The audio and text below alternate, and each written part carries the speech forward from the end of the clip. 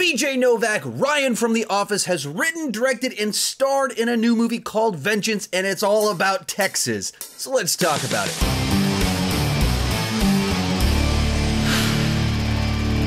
Hi, my name is Sean, and I love to talk about movies and TV way too much. With that in mind, go ahead and join me down below in the comment section. Let me know, what did you think about the movie Vengeance, or are you interested in checking it out? My take isn't the right take, it's just my take, and I'd love to hear yours. And let's get started talking about the good. I went into it a little bit nervous because the basic premise of the film is that a writer for The New Yorker, who is from New York, who's very much into hookup culture, urban living, and kind of self-absorbed, and he wants to start a podcast, and he kind of gets swept up into this death investigation in Texas for a girl that he hooked up with just a couple of times, but her family thinks that they were dating, and so they kind of invite him down, and he decides to do his podcast about this investigation and why everyone is coming up with these conspiracy theories as to what actually happened to the girl. So the humor is all about New Yorker going into Texas and the oddities of Texas,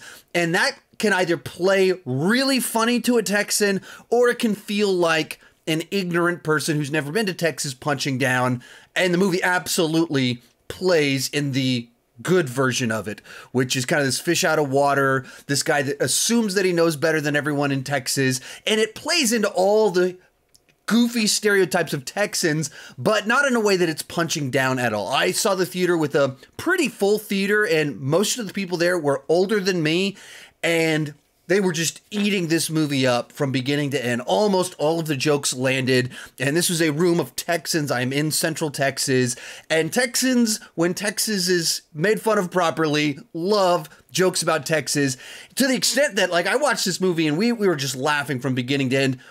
But I wonder how this movie will play outside of Texas, because so much of the humor, it's just kind of soaked in an understanding of the culture here and all these little details about Whataburger and the attitude towards it the Texans have, the culture surrounding it, everything about it is kind of very Texas culture centric, to the extent of, like, I'm curious how BJ Novak wrote this movie, because I'm not aware of him being from Texas, living in Texas, or having a great knowledge of Texas, but the script here, the humor here, requires someone to really understand Texas culture and its idiosyncrasies. And so as someone who's been in Texas since November of 1988, I thought that the humor absolutely landed with all the jokes that it was going for. So as a comedy, it absolutely worked for me, and it seemed to work for the audience that I was with based off how much we were all laughing throughout the runtime of this movie. But once again, point of reference, I'm in Texas, and so there's all sorts of things here that I'm curious how this movie plays for people that don't understand Texas culture. I went on to Twitter and started to, like, look up some different responses, and, like, Scott Mantz, who's got a famous movie pundit guy, he's LA based. I'm not aware of him having ever lived in Texas or spent time in Texas. He loved the movie. He was raving about the movie.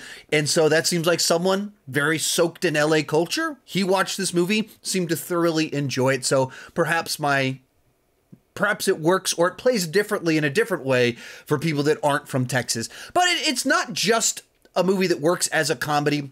It's also a movie that kind of has a good bit of thematic richness to it, because it's all about this writer with his ideas that wants to do this podcast while himself not being very self-aware of his own flaws, weaknesses, and quirks, and he's good at seeing that in everyone else.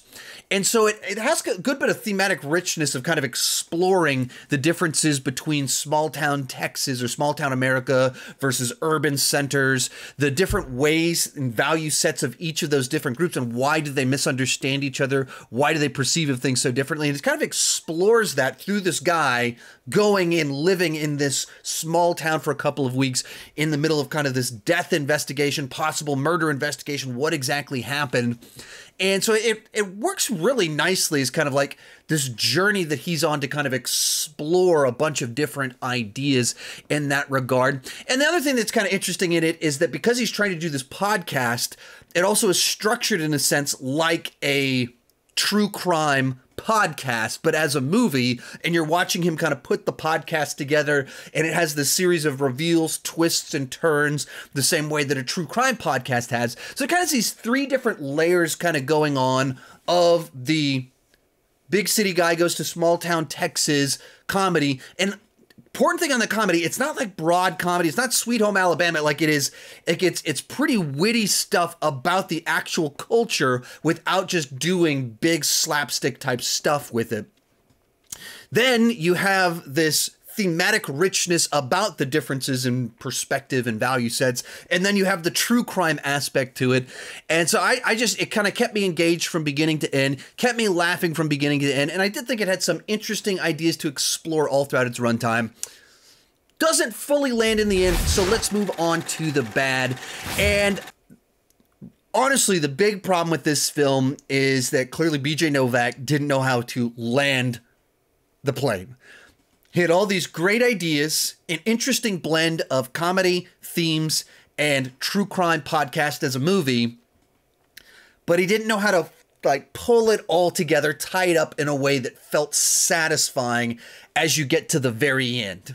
Which is almost ironic because of certain statements that are even made in the movie about how to end these true crime podcast stories, what's satisfying, what leaves people intrigued, and then this movie doesn't follow the rules established in the movie itself as to what makes for a good conclusion to a podcast like this. And so legitimately, I was tracking with this movie all the way up until quite literally the last 3 or so minutes of the film. And without wanting to go into spoilers and exactly how everything plays out, when you watch the movie, you'll know exactly what I'm talking about, kind of the final actions, the final resolution. It didn't feel earned. It didn't feel like it made a lot of sense with the character. It didn't feel thematically satisfying, like kind of any level. It just felt like, oh, wow, okay, that's how we're going to end this? Okay. Well, I guess the movie's about to end. I guess the credits are about to roll. There we have it. But I just legitimately, when I say the end, I mean the final 3-4 minutes of the film didn't work for me. And up to that point in time, I was tracking along with it. And it just feels a little bit, because it's trying to do the fish out of water comedy, it's trying to do this thematic richness, it's trying to do the true crime, it didn't all come together. He couldn't pull it off.